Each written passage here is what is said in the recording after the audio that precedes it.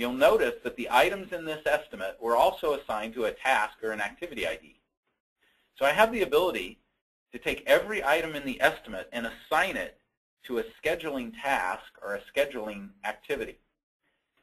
The power of that is when I go back and I look at those assignments and I look at my task table, for example, I can see over here a kind of a preview of my dollars for each one of those activities or tasks.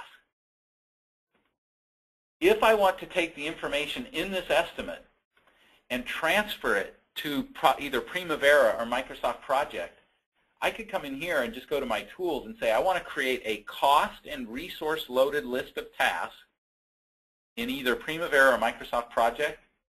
And I could do that simply by coming over here and saying, I want to, for example, I want to create a Microsoft Project schedule from this estimate that we're currently looking at.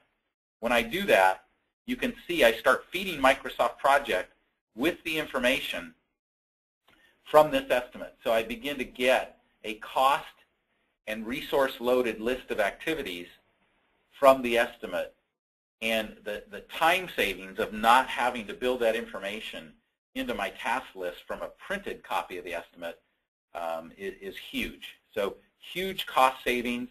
I can see the individual activities and tasks. I can see the makeup of all those tasks and activities, again, very, very quickly. And as I scroll down and I begin to look at these things, I can see the individual resources that are listed here. I can even see the cost. What came over to Microsoft Project from WinEst as it relates to cost for each of these tasks. I could go in Microsoft Project, insert a column, insert my cost column, and I can see that WinEst even populated the cost for each one of those tasks.